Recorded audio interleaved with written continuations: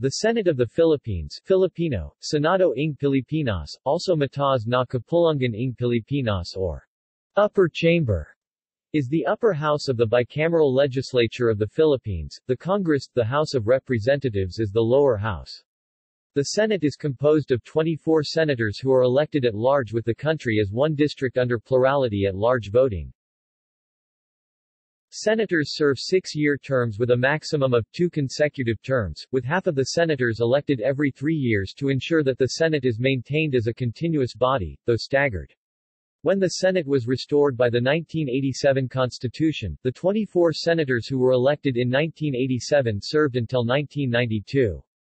In 1992, the 12 candidates for the Senate obtaining the highest number of votes served until 1998, while the next 12 served until 1995. Thereafter, each senator elected serves the full 6 years. Aside from having its concurrence on every bill in order to be passed for the President's signature to become a law, the Senate is the only body that can concur with treaties, and can try impeachment cases. The Senate presidency is currently held by Tito Sotto. History. The Senate has its roots in the Philippine Commission of the Insular Government, under the Philippine Organic Act. From 1907 to 1916, the Philippine Commission headed by the Governor-General of the Philippines served as the upper chamber of the Philippine legislature, with the Philippine Assembly as the elected lower house. At the same time, the Governor-General also exercised executive powers. On August 29, 1916, the United States Congress enacted the Philippine Autonomy Act, or popularly known as the Jones Law, which created an elected bicameral Philippine legislature with the Senate as the upper chamber and with the House of Representatives of the Philippines, previously called the Philippine Assembly, as the lower chamber. The Governor-General continued to be the head of the executive branch of the insular government. Senators then were elected via senatorial districts via plurality at large voting. Each district grouped several provinces and each elected 2 senators except for non-Christian provinces where the Governor-General of the Philippines appointed the senators for the district. Future President Manuel L. Quezon, who was then Philippine Resident Commissioner, encouraged future President Sergio Osmeña, then Speaker of the House, to run for the leadership of the Senate, but Osmeña preferred to continue leading the lower house.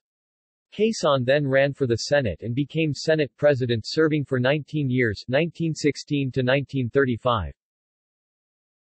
This setup continued until 1935, when the Philippine Independence Act, or the Tydings-McDuffie Act, was passed by the U.S. Congress, which granted the Filipinos the right to frame their own constitution in preparation for their independence, wherein they established a unicameral National Assembly of the Philippines, effectively abolishing the Senate. Not long after the adoption of the 1935 Constitution, several amendments began to be proposed. By 1938, the National Assembly began consideration of these proposals, which included restoring the Senate as the upper chamber of Congress. The amendment of the 1935 Constitution to have a bicameral legislature was approved in 1940, and the first biennial elections for the restored upper house was held in November 1941. Instead of the old senatorial districts, senators were elected via the entire country, serving as an at-large district, although still under plurality at large voting, with voters voting up to 8 candidates, and the 8 candidates with the highest number of votes being elected. While the Senate from 1916 to 1935 had exclusive confirmation rights over executive appointments, as part of the compromises that restored the Senate in 1941, the power of confirming executive appointments has been exercised by a joint commission on appointments composed of members of both houses. However, the Senate, since its restoration and the independence of the Philippines in 1946, has the power to ratify treaties. The Senate finally convened in 1945 and served as the upper chamber of Congress from thereon until the declaration of martial law by President Ferdinand Marcos in 1972, which shut down Congress. The Senate was resurrected in 1987 upon the ratification of the 1987 Constitution. However, instead of 8 senators being replaced after every election, it was changed to 12. In the Senate, the officers are the Senate President, Senate President pro tempore, Majority Floor Leader, Minority Floor Leader and the Senate Secretary and the Senate Sergeant at Arms who shall be elected by the Senators from among the employees and staff of the Senate. Meanwhile, the Senate President pro tempore, the Majority Floor Leader and the Minority Floor Leader shall be elected by the Senators from among themselves. Composition. Article 6, Section 2 of the 1987 Philippine Constitution provides that the Senate shall be composed of 24 senators who shall be elected at large by the qualified voters of the Philippines, as may be provided by law. The composition of the Senate is smaller in number as compared to the House of Representatives. The members of this chamber are elected at large by the entire electorate. The rationale for this rule intends to make the Senate a training ground for national leaders and possibly a springboard for the presidency. It follows also that the senator, having a national rather than only a district constituency, will have a broader outlook of the problems of the country, instead of being restricted by narrow viewpoints and interests. With such perspective, the Senate is likely to be more circumspect, or at least less impulsive, than the House of Representatives. Senatorial candidates are chosen by the leaders of major political parties or coalitions of parties. The selection process is not transparent and is done in backrooms, where much political horse trading occurs. Thus, the absence of regional or proportional representation in the Senate exacerbates a top-heavy system of governance, with power centralized in Metro Manila. It has often been suggested that each region of the country should elect its own senators to more properly represent the people. This will have the effect of flattening the power structure. Regional problems and concerns within a national view can be addressed more effectively.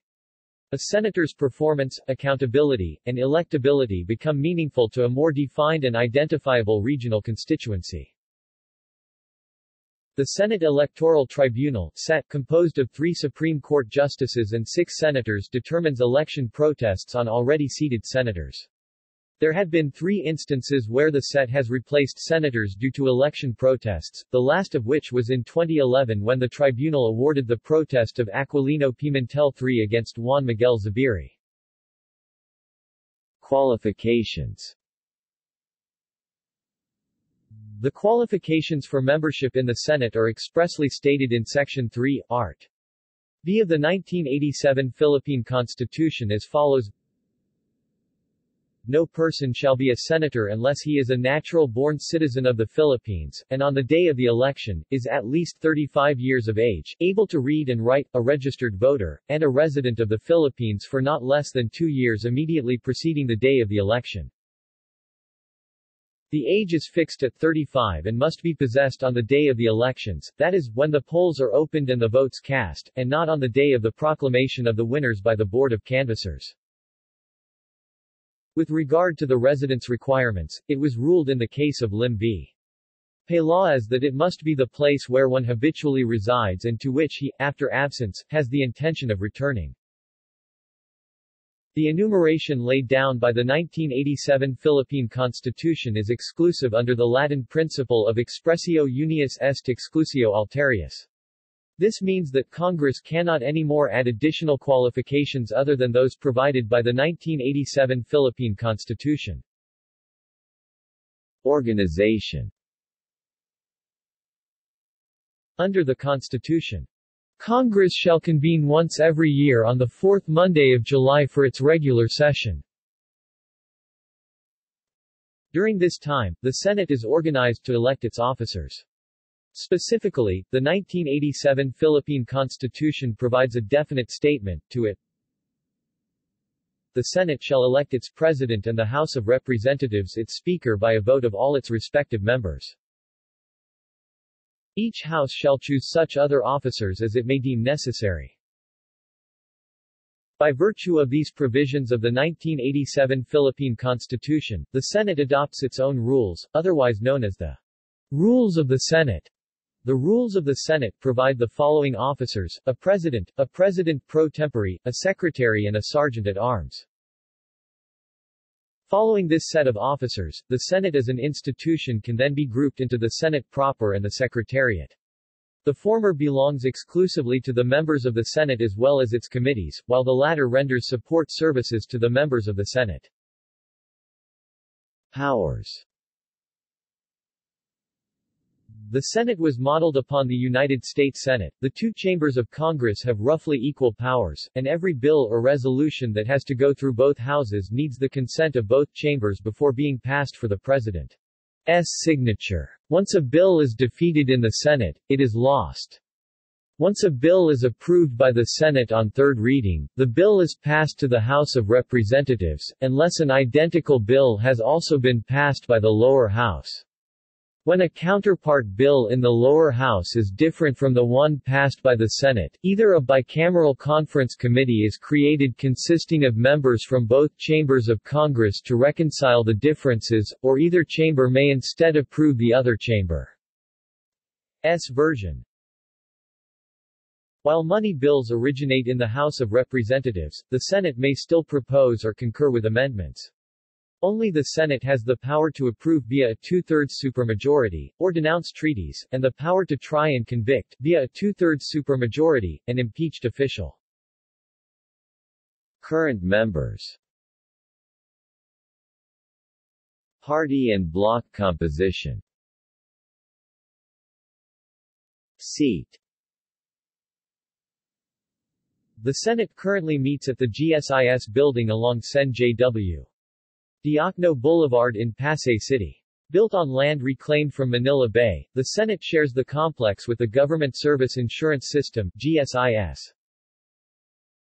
The Senate previously met at the old Legislative Building in Manila until May 1997.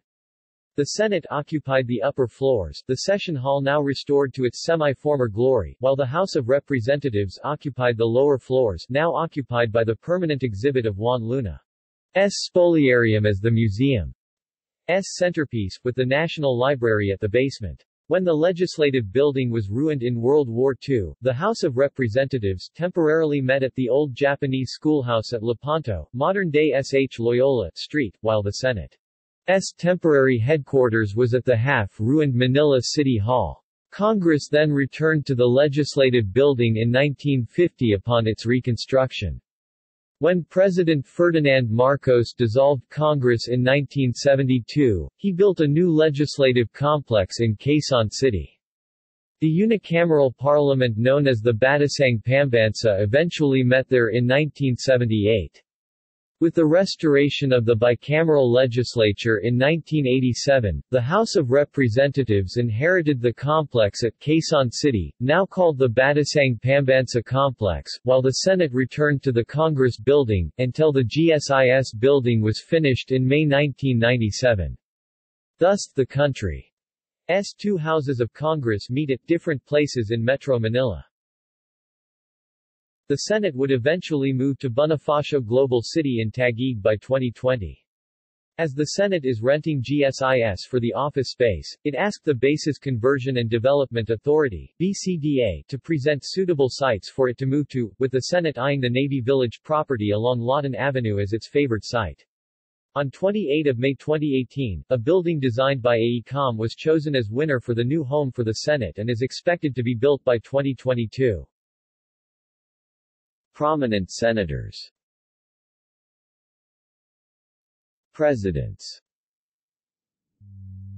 Manuel L. Quezon, second president, first president during Commonwealth. Also the first Senate president who lobbied for a nationally elected Senate that was established in 1940.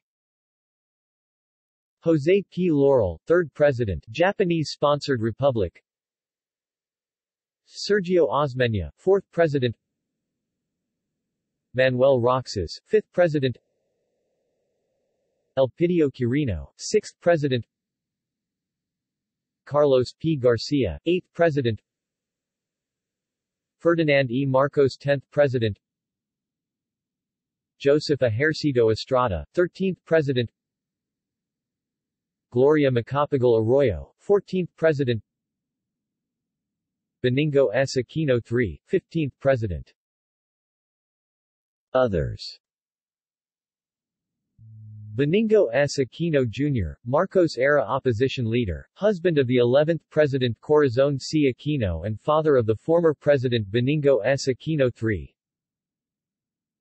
Miriam Defensor Santiago, former International Criminal Court judge, Ramon Magsaysay Award recipient, member of the International Development Law Organization International Advisory Council and former presidential candidate. José W. Diokno, Marcos-era opposition leader, nationalist, former Secretary of Justice, bar top-notcher, founder of the Free Legal Assistance Group. Lauren Lagarde, UNFCCC National Adaptation Plan Champion, UN Global Champion for Resilience, and first woman to top 2 senatorial elections. Teofisto Guingona Jr., the 11th Vice President of the Philippines and former Secretary of Foreign Affairs.